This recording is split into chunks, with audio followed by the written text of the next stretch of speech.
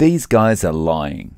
And they've been lying for years, and they continue to get away with it. And they've made millions, maybe billions from this. And so in this video, I'd like to dispel one of the biggest nutritional myths out there. That a calorie is a calorie. That all calories are created equal. Because people everywhere are destroying their metabolic health in their attempt to lose weight and get healthy. All because they believe the calories in, calories out fallacy. Now, even if you already recognize the inadequacies of calories, I urge you to watch this whole video right the way through. It's very short, and by watching this whole video, you help to increase its reach and get it pushed out to more people who may be in the dark about calories. And I'm going to be using a very simple example. So this is the perfect video to send to a friend or co-worker who's been struggling to lose weight and get healthy and just doesn't ever see any results. Please also give this important video a boost by clicking like and subscribe. Thank you, and let's get into it. For years, we've been told if we want to get healthy and lose weight, all we need to do is eat less and move more. It's that simple, right?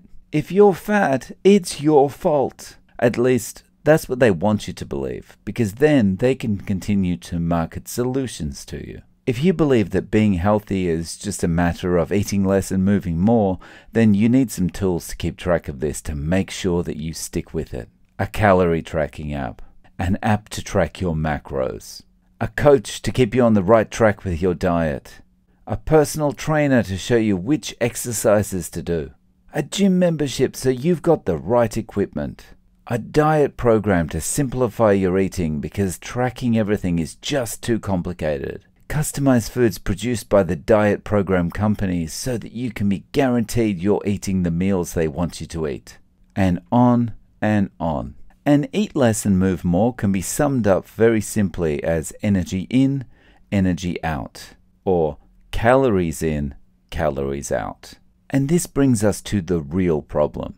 We've been conditioned to measure all food in the same way. That 100 calories of candy is the same as 100 calories of lettuce is the same as 100 calories of steak. So I thought, why not compare them? Although I thought rather than candy, why not use something that's more likely to be found in the home?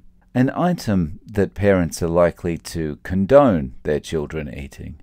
And so let's compare breakfast cereal to steak. For cereal, let's take Fruity Pebbles for example. This is how it's produced. First, bucket loads of rice are pumped into an oven, along with water, salt, and delicious looking colors. After it's cooked, the rice comes out looking beautifully radioactive. The moisture in the rice is then removed. The rice is then flattened into flakes and finally puffed up by removing the last of the moisture. It's then spun and liquid sugar is added. And we're done! Now we didn't see the entire process here because there are more ingredients that haven't been talked about. Here's the nutrition label from the Fruity Pebbles website. We can see the main ingredient is rice, followed by sugar and canola oil. There are additional ingredients, but let's stop here for the moment. The worst things you can be putting in your body are sugars and seed oils. Both of these things damage the cells in your body and lead to inflammation and diseases like type 2 diabetes. And if you haven't thought much about canola oil, imagine this. Oil gets extracted from canola seeds or rape seeds. This is a process which involves washing the oil in hexane, a petroleum byproduct, and bleaching it to make it smell less bad. Look at the byproduct of producing canola oil. So rice, sugar, canola oil, and all the other additives go into producing Fruity Pebbles cereal. Let's now look at the ingredients in steak.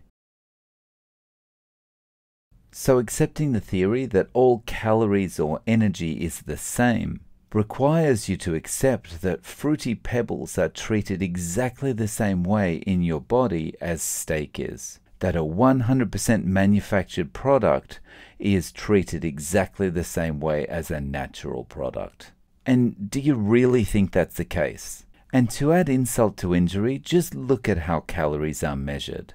by putting food into a machine that's filled with water and blowing up the food. That's right, exploding the food. The resultant temperature change in the water tells the scientist how many calories are in the food. This is a great way to measure the relative energy between foods. Only one problem. Your body doesn't work this way. Your body doesn't explode the food after you eat it.